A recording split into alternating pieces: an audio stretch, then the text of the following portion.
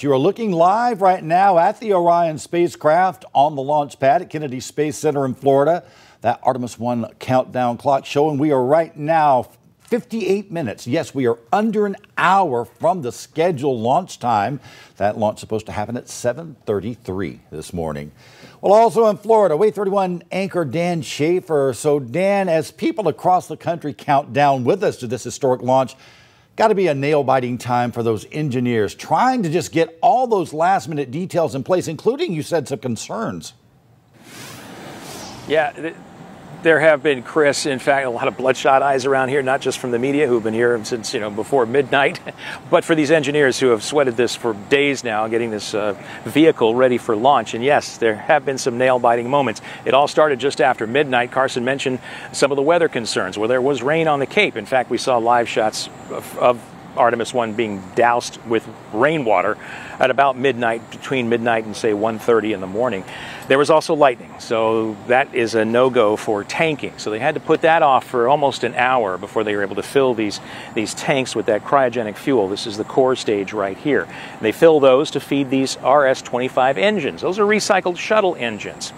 They had a slight leak, but they got that worked out. Again, all these tanks now are full and they're ready to go. They're being topped off. When you look at a live shot of the rocket, you'll see vapors coming out from the sides of it.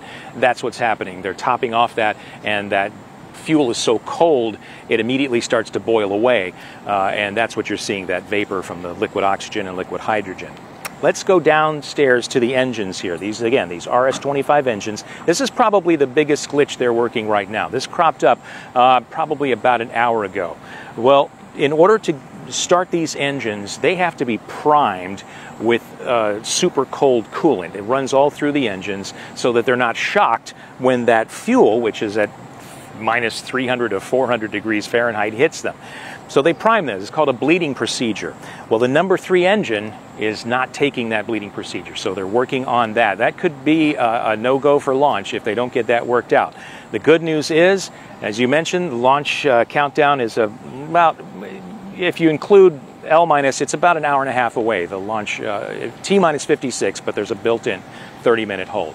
So 7:33 in Huntsville. That's the scheduled liftoff time. It's a 2-hour window, though, so they have all the way until 9:33 to try to get these technical issues worked out. If they can, they'll lift off as long as the weather holds and nothing else crops up. So that's what everybody is hoping here.